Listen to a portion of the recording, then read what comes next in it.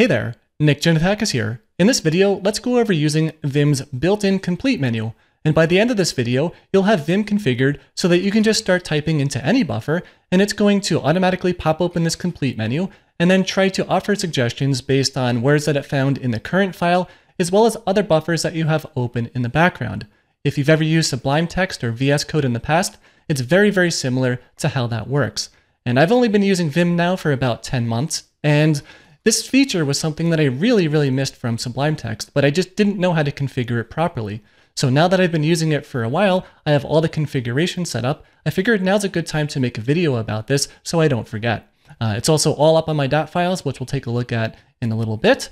But yeah, this is absolutely fantastic. I mean, you can just be typing whatever and it just starts to autocomplete things based on your typing. And then you can just hit enter to complete it. Or if you know, when you have multiple items in the list, you can just continue typing. Like if I want this one here, and yeah, it'll just pick the longest one by default. Then you just hit enter to select it.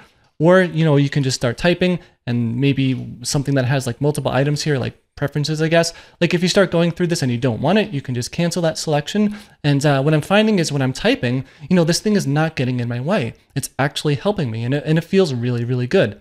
So it's not just limited to like YAML files here, like with this Ansible file, of course. You know, this will work with any setup that you have.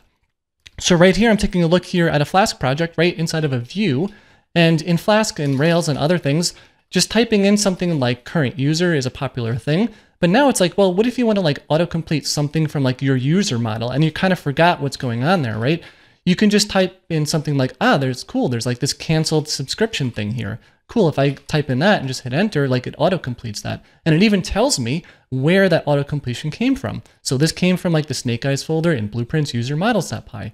And yeah, this is just absolutely awesome. So it's just enough autocomplete to be super useful without having to set up like a really complicated language server. So a couple of weeks ago, I uploaded a video about Vim snippets, right? You know, Vim snippets allow you to do something like def and hit tab. And, you know, this autocomplete menu is kind of for completing code that you already have written, whereas snippets are for adding new code that you haven't written yet. So you can use both of these together to do some really nice stuff. Like, for example, like over here, like if I just start typing in this sentence above me, like the return one, like look how fast it just allows me to type this. And I can continue just typing if I want, or I can use the menu very naturally. And, you know, it doesn't just work because I have this line above me. You know, I have the words return and render template all in all sorts of other places in the project. So yeah, very good stuff. Without further ado, let's go ahead and take a look at the vimrc file to make all of this work. And we'll start by taking a look at the only plugin that I have here related to this, which is this plug here, the AutoComplPop plug. And what this one does is as soon as you start typing, then the autocomplete menu pops up. If you don't like that behavior, all you have to do is remove this plug and it goes away. You'll still be able to invoke it using Control-P in insert mode. That's what I pressed just now. Now, if you're using FZF to do fuzzy matching on files, like for example, if you want to open up a file very quickly using fuzzy matching, you can still hit Control-P because this bind works in normal mode, whereas the Control-P for the pop-up menu, notice how I'm in insert mode, you know, that only works in insert mode. So that's not going to conflict, which is really nice. You know, that's what I was used to when I used Sublime Text and VS Code. But if you don't like that behavior, yeah, just turn it off. Now let's take a look here at some of the other options related to the complete menu. And we have complete and completeopt. Now, complete is pretty interesting because this basically controls, you know, where Vim is going to look to do the completions. You know, it looks in the current file, it looks in other buffers. You can always read the help menu to see what else you can select. But one of them is kspell, and I find this one to be very useful. So check this out. Right now, I'm going to enable spell check in Vim because it's turned off by default for my setup. And if I just start typing, like what's a really hard word to spell? For me, it's something like inconceivable is like almost impossible for me to spell. But if I just start typing here, notice that, you know, it's not trying to autocomplete based on what I'm typing when it comes to like pulling words from the kspell dictionary. But if I hit that Control-P in insert mode, then it does allow you to pick the item from the dictionary, which is pretty handy. So the way it works, I mean, the reason I guess it doesn't pop up automatically when you're typing is that would be kind of annoying, right? If you're typing in like a markdown file and this thing just kept trying to autocomplete words based on you typing, yeah, I don't know, that would annoy me as well. But I'm happy that it does exist because when I do need it, It's a little bit faster, I find, just to hit Control P and start typing the beginnings of a word and then find it in the list versus using something like terribly misspelling it and then doing a spell check with like Z equals or whatever.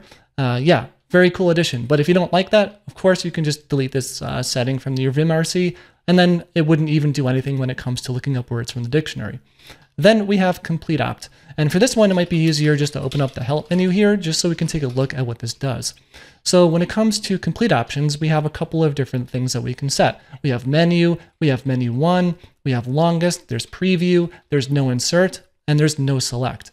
And if we take a look here at what we have up top, I have mine set to menu 1 and longest.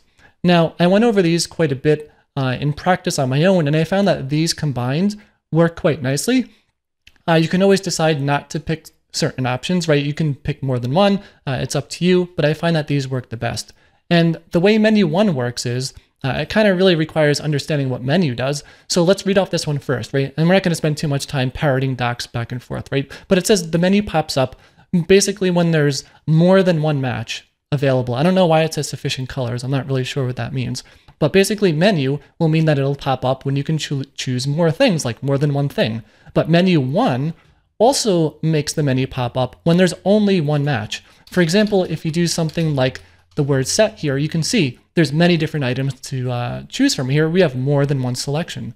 But if I just start typing in something like, I don't know, settings is a bad word, I guess, maybe like share or something. Yeah, like this one, like it still shows it when there's only one selection available.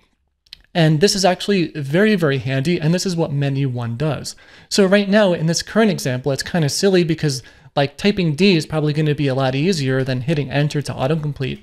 But you know, going back to something like the Docker variables from the Ansible file that we looked at before, if you have like a very long variable name to complete, sometimes, you know, like imagine if this was like, you know, shared folder in directory or something like that, right? Like that was the thing that you wanted to autocomplete. It would be way faster to hit enter to complete that. So that's why I like having menu 1. I want to be able to complete things when there's only one item in the list.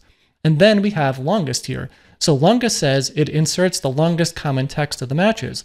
So basically what that means is, you know, if you have multiple matches and I guess one of them is longer than the other, then it is going to choose that one by default, like that'll be selected. And then you have some other ones here too, like no insert. But no insert says like, you know, don't insert any text for a match until you actually select it from the menu. But you can see here, you know, this doesn't work if you're using longest because longest will, you know, it'll try to select that one by default. So there's never no way not to insert something. So you can't use those together. But I mean, yeah, I mean, you can play with these if you want. I find that these two settings work very, very nicely. And there is also one other setting. I think I actually forgot the name of it, but it started with an S. Yeah, there it is, shortmess. So shortmess, when you add the C option here, so maybe, I don't even know, could I do this? So if I comment that out and I reload my Vim file, I have a bind for that. If I start Control Ping here, well, no, I can just type something like this. Look at my status menu where it says keyword completion, like NP match 1 of 19. That's pretty spammy. Like this is like Vim giving you notifications about what item you selected from the menu. And I find this to be a little distracting. Like I don't want to see that status message. So when you set shortmess plus equals C, and I reload my Vim file here, and I start doing this again, like typing set, notice now the status bar, it doesn't get updated with those keyword selections. Like it just ignores adding it there. So that's one setting you might want to set. That one was a little bit tricky to track down. I looked for a number of places. I eventually figured it out, and there it is. Happy to have it. So now we have some keybinds to make all of this work in a little bit more natural way. And I think it's like visible or something, one of these keybinds. Yeah, okay. So these 5 keybinds are the ones that I have set up. Now, you know, I came from Sublime Text. I came from, you know, Visual Basic 6 in 1997. You know, that autocomplete basically worked using, 1, the arrow keys to move a selection up or down. So, you know, if you're in an item like this, you know, I'm hitting the down arrow, down arrow, you know, up, down, up, down to select the item in the list. Now, I can also hit the right arrow to complete that item. For example, you know, well, it's going to complete it when I'm selecting it, but I guess the other example would be if I didn't want this item to be complete, I can hit the left arrow and it's just going to cancel that selection and it puts me right into insert mode so I can continue typing like normal. For me, that is very, very natural to use. Now, you might be thinking though, like arrow keys when you're typing, like who's going to hit right to complete the item? That would be crazy. So you can see I also have a second bind here that completes it on hitting enter. So if I just type in set here and like local or whatever, like set L, and I hit enter right now, enter completes it. Or, if I do set L again, right completes it as well. Again, that's because two separate binds here.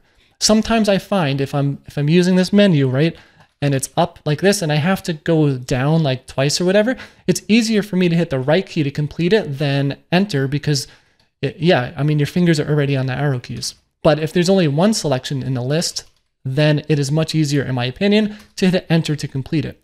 Now, you might be thinking, geez, Nick, why not just bind tab? Because that's how Sublime Text and VS Code works and all other editors as well. And I'm with you, man. Or gal, I just don't know how to get it to work. I tried very, very hard to get the tab binding to work. It's not as simple as just binding tab here and here and making it work. Then it completes with Ultisnips because Ultisnips also uses tab in insert mode to do completion on the snippets. And I Googled to the end of the universe and I just could not find a solution. So if you know how to make that work, please drop in a comment below and let us know. That would be fantastic. For now, enter works pretty okay.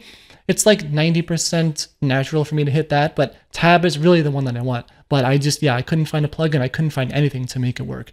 So I'm just dealing with using these. Now, arrow keys, right? I'm just used to using them. I use them to move up and down once in a while. Honestly, not that often. Not because I use HJKL instead. I just, do other things in Vim to not really need to go down like that. But, if you don't care about using the arrow keys and you want to use HJKL instead, you can just change the down to be the J key, right? And then up would be K, like whatever you want. You can change these if you'd like. So these are the default bindings. Like basically, I'm not really sure how this works exactly. This was something I looked up in a Vim wiki post, but like Control N and Control P is how you typically would move down or up in this list, and Control Y would pick the item from the list, and Control E would basically escape it from the list. So that's what these are. But now we're just, basically making our own mappings. But yeah, that's pretty much all the settings related to getting this to work. I'm really happy with this setup. I've been using it for full-time programming now for like about 2 weeks. It's up on my dotfiles, so if you want to check it out here, all the vimrc stuff that we looked at is there. Also, I did change my theme to be one dark. Previously, it was Gruvbox over here, but I did leave a description on why I changed to one dark. So if you're keeping track of my dot files and you always want to see like what's the current theme I'm using and why I switched to it, you can always read this if you'd like. And on that note, thanks for watching. If you liked the video, please give it a thumbs up. It really helps. And I will see you in the next video.